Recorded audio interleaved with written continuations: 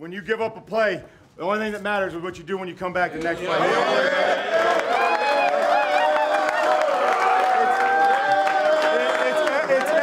It's everything we preach about. It's everything we talk about not worrying about the last play. You can't do anything about the play that happened before. That's the exact example we're talking about. Okay, offense, we talked about getting off to a fast start. Okay, it didn't happen. You guys kept plowing, pounding, getting them tired. We scored touchdowns in the red zone. You guys fought through. Okay, we're 50%. We were 6-8 on third down in the second half. That won the game.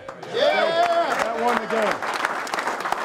Guys, wherever it happened in 7 games, we're in the same spot we were last year. Okay, and we're ready to go. We got to keep improving. Like, that's what this league is about. Who can improve week to week? Who can get healthy? Who can come back, understand the situations, and keep going? Hey, look.